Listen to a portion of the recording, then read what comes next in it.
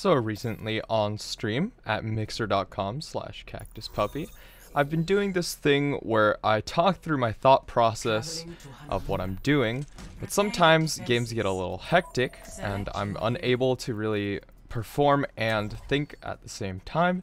So I figured I'd take a game where I was solo healing on Ana and do something similar, but without the pressure of actually needing to perform the actions. So here we're holding Hanamura. And spoiler alert, we will indeed be full holding. And I want to talk through my thought process and what led to this full hold. I do select Ana here because I see the Genji, and I think that Nanoblade might be a good combo. The rest of my team hasn't really locked in yet, so I'm not really going to know what to do in that case. But either way, I'm rolling out an Ana because I want to practice it. I'm really hoping for a second healer here, but I'm not stressed about it because it's quick play. But either way, I am going to be trying my best. I don't really check what the rest of my team has selected at this point. I'm just practicing my quick scopes, trying to stay warmed up. I played a few games for this, but it is always crucial as an Ana player to stay warmed up. Also, apologies for any frame drops. I'd been struggling with OBS that day, and I have fixed it, but fortunately, this recording doesn't really have that. Also, apologies for any background noise you might hear. It's getting rather windy here in the Bay Area, and yeah. Well, either way, I see my Genji take a little bit of poke damage. I'm playing by the turret because it'll afford me some protection if anybody goes into dive. See the Moira orb, really want to avoid that, don't want to use my nade early. I see the Tracer in, but she recalls, so I try and shoot the Ana. I miss, unfortunately, and I see my Genji's low. I hear footsteps to my left. I throw a sleep dart just to try and see if I can catch anybody.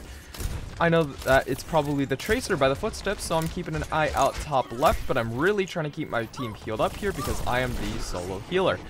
So the turret goes down, and I see the Tracer is top left indeed, so I want to be looking to try and find her. I rotate just so that she can't blink onto me, and the Tracer dies, so I know it's safe to go back, but I take a little bit of poke damage from the Pharah, so I have to throw down my nade to heal. I see somebody's low on the right-hand side, so I know the Pharah's over there. I see she's on the point now. I throw a sleep dart to try and hit her, and I'm very fortunate for where it lands. Unfortunately, I missed the shot, so I don't get the one-shot combo, but she pulls herself up, so that's all good. I hear the Moira on the left, so I don't rotate immediately to the Hanzo. I do not want to get hit by a Moira orb at this point, especially since I don't have a second support. I rotate back here to the turret again because it affords me some protection, and it's going to draw fire for me, as well as my teammates. So everybody's nice and healthy now. I'm just going to try and focus on healing. Unfortunately, my Ashe falls off the side of the map. I didn't really notice at the time. So the turret is down, and I know the Pharah's going to be looking to push in, but I really need to keep my Orisa alive. She's solo tanking, and that is the crucial anchor point of our team. Everybody's really relying on that shield. I'm relying on that shield. I see the dragon come in. I can see my teammates through it. I see my Hanzo's low, but he's not in immediate danger, so I'm going to focus on keeping my Orisa alive, who's probably going to be the target of some incoming fire. I see the Sombra coming in, but I am confident in my ability to land these scope shots without being under pressure. Unfortunately, my Hanzo dies before I can heal him due to the Moira orb. So I see the Moira throw out Coalescence. I'm going to throw a nade on my Orisa because she's being focused, and I'm going to be able to keep her alive through it. The Sombra hacks me, but I don't have any cooldowns, so it's not a big concern. I just focus on dodging her fire and keeping my Orisa alive. Again, the Orisa is the #1 priority in a comp like this. Have to keep her alive, have to keep that shield up. Dragon up again. I nano my Orisa to keep her alive while I go and grab a health pack because I don't want to use nade. It's not on cooldown just yet. My Torb's the only person I can peek right now, especially with the Pharah coming in. I throw a shot to try and get her, but unfortunately that results in my Orisa dying because I am the solo healer and nobody else is able to keep her alive, and she's holding a little far forward and not in my sightline. Two of our players are down, make that 3. I see the Sombra go in right side. I throw in a cheeky little quick scope shot to try and tag her, force her to back up, whatever the case may be. I see the McCree coming in. I want to try and land the sleep on him. Unfortunately, I miss, so I'm going to back around the corner. I really could have died there, but fortunately I didn't. I see the Mercy floating in the air. I know I can't take out the Pharah while she's being pocketed, so I'm just going to take out the Mercy. Unfortunately, the Dragon takes out the Pharah while she's ulting. So right there, I knew the McCree and the Moira were around the corner, but unfortunately I hard scope for a little too long and I get logged by the Hanzo. My team manages to clean it up because I managed to keep them alive for long enough.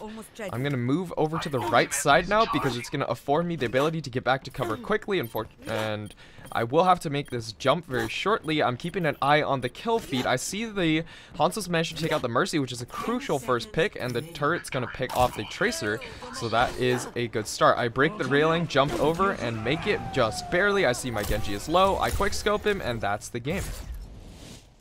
Hopefully you enjoyed this little bit of a stream of consciousness. If you have any questions, be sure to leave them in the comments. 5,549 healing in 4 minutes for a first hold and play of the game. For Ana, rather rare if I do say so myself. I was rather proud to get this one at the time. I do let my Orisa die here for the play of the game, and I let her die twice. But I think I did a pretty good job at keeping everyone alive. I get stuck on the pillar, but I get to the Hanzo after that. 57% of team damage taken as a solo healer. That's not a bad performance if I do say so myself. Well, that's been pretty much it for this little stream of consciousness. I've been Cactus Puppy. I hope you've enjoyed. And again, if you have any questions, leave them in the comments. I do stream occasionally to mixer.com/cactuspuppy if you'd like to see more. I'm out. Bye-bye.